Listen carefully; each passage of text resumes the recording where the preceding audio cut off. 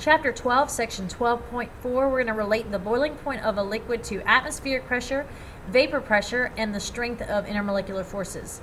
We're also going to explain why changing altitude affects boiling point of a liquid.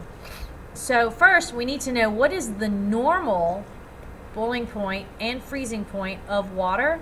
So the normal boiling point of water is going to be 373.15 Kelvin and 100 degrees Celsius. The freezing point, the normal freezing point of water is going to be 273.15 Kelvin and 0 degrees Celsius. So make sure that you memorize the normal boiling and freezing point of water because it can change depending on atmospheric pressure. So what is vapor pressure exactly? If you have a liquid, whether it's being heated to boil or whether it's just evaporating, either way, when you have a liquid change into the gas phase, the gases that exit the liquid exert a force known as vapor pressure. So these are vapors and they exert a force known as vapor pressure.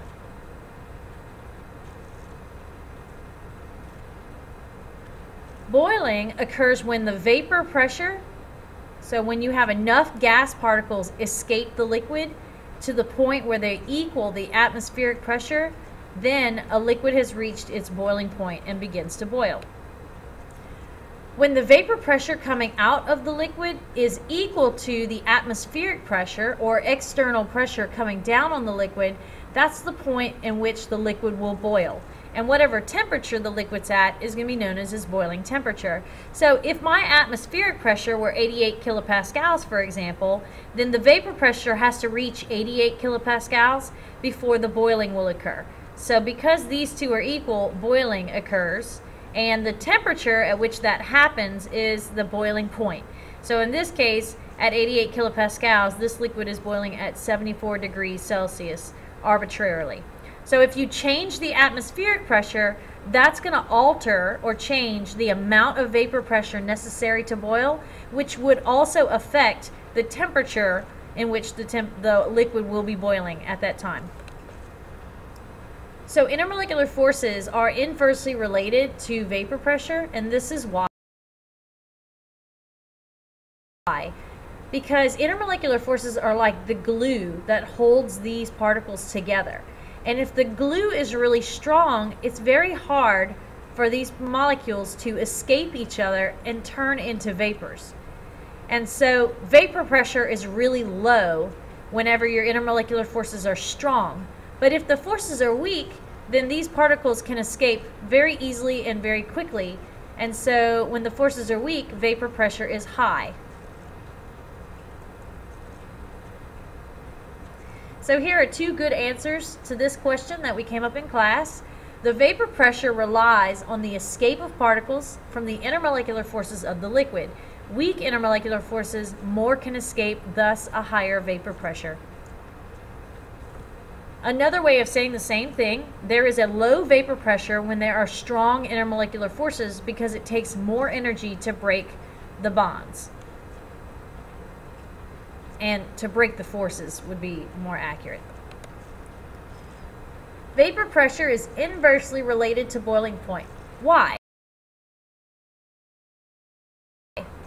So if you have a really high vapor pressure, so like let's say that the atmospheric pressure coming down is at sea level, and so let's say my vapor pressure coming down is at 1 atmosphere.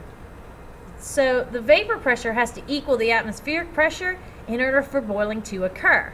So if you have a really high vapor pressure, so let's just say these vaporize very easily and very quickly and have a very high vapor pressure, then they're going to reach the boiling point really fast.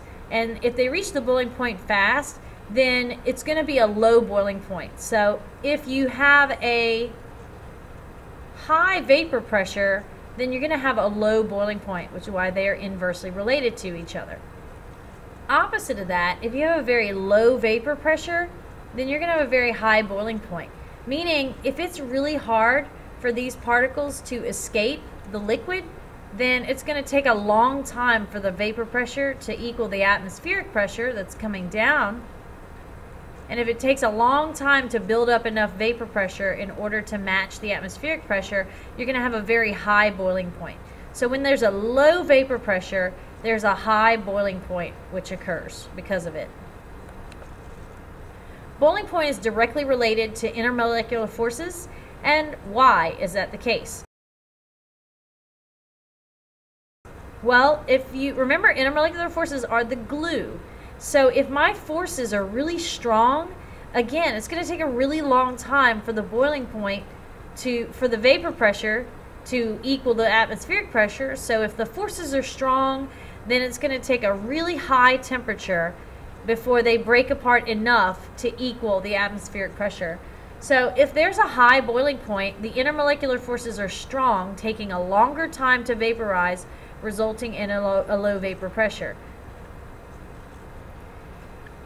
You could also say, since the vapor pressure is low, so if we're talking about a low vapor pressure, like because the bonds are strong or the intermolecular forces are strong, since the vapor pressure is low, it's because the forces are strong between the molecules and it will take more heat to break them apart.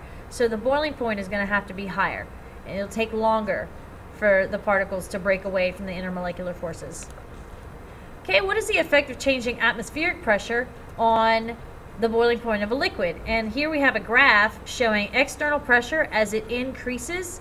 Notice the relationship to boiling point at the bottom, it also increases. So this graph is representing a direct relationship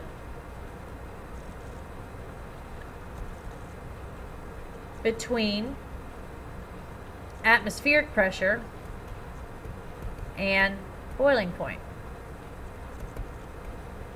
Now this is very tricky because at 1 atmosphere, this is at sea level. If you are greater than 1 atmosphere, then this is considered below sea level. So a lower altitude.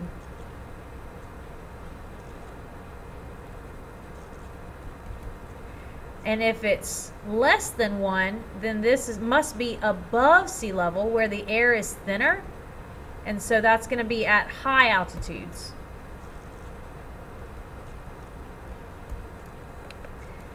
So justify your answer by explaining the boiling point difference between a mountain, trying to boil or reach the boiling point on a mountain resort versus a New Orleans kitchen. And we know that New Orleans is below sea level, which means that it's got an atmospheric pressure that must be greater than 1. And a mountain resort is above sea level,